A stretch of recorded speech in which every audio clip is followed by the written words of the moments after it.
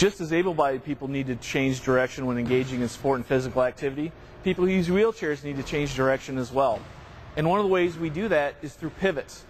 And the proper hand position for a pivot is to have the hand in the direction you want to pivot to at the 3 o'clock position and your other hand at 12 o'clock position. And when you want to pivot, you simply switch hand positions.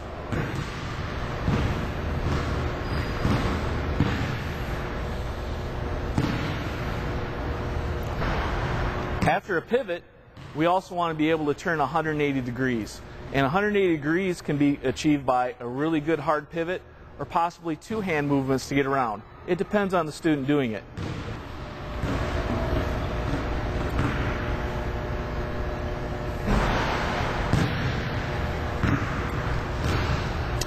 After we're proficient doing the 180 degree turns, at times you want to do a 360 degree turn, and that just involves 2 consecutive pivots.